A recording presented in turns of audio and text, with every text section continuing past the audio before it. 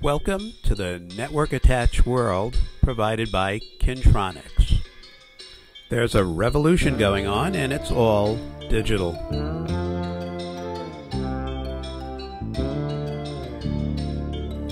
Everything these days is connected by that Ethernet cable. Computers have been connected together on a network for many years, and now the new technology has added devices like IP cameras, paging and intercoms, and door access control. Kintronics specializes in these types of devices. Now let's take a look at network-attached cameras. Network-attached cameras, or IP cameras, have some unique advantages. They're easier to install since it's just like another computer on the network. You can select the resolution and frame rate for each camera. You can easily connect multiple sites on your LAN or over the internet. It supports two-way audio. There's a very large selection of IP cameras to choose from, and the recording software runs on your Windows computer. You can view the video from anywhere on your network. As I mentioned, you can select the resolution you need. For example, to view a doorway, use a camera with a resolution of 640 by 480. These cameras provide enough resolution to allow you to identify a person's face in an area that's about 15 feet wide. You can select a higher resolution camera where you need it. For example, to view a parking lot or other large area, use a megapixel camera like the IQ732. This camera has enough resolution to allow you to identify a person or a license plate in an area that's about 48 feet wide. You can select a pan-tilt zoom camera for very large areas, like a parking lot. With a pan-tilt zoom camera, you can automatically step through predefined positions and sequentially look at small sections of a large parking lot. It records video if it sees motion.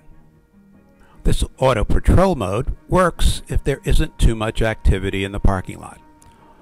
If lots of things are moving, then you may miss something because the camera is facing in the wrong direction.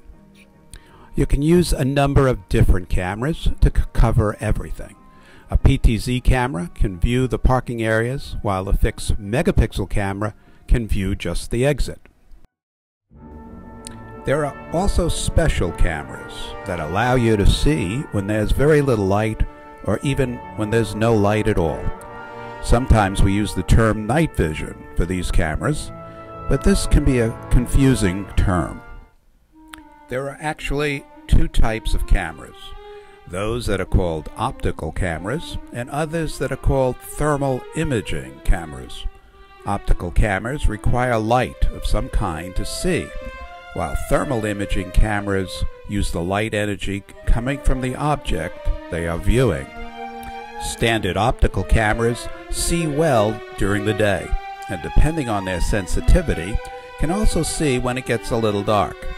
But when there's even less light, you need a day-night camera. Day-night cameras are optical cameras that switch to monochrome or black-white mode when it gets very dark. By switching to this low-light mode, they need very little light, but they still need some light to operate. They are also IR sensitive at night. The IQ Envision IQ852 and the Axis P1334 are examples of day-night cameras. As I mentioned, an optical camera requires some type of illumination. If you don't have standard lighting, then you can add IR illumination. Since you can select IR illumination that is totally invisible to the human eye, it is considered covert illumination. The person doesn't know they are being captured on video. You can add an IR illuminator to any IR sensitive camera. There are also a number of camera systems that come with the IR illuminator.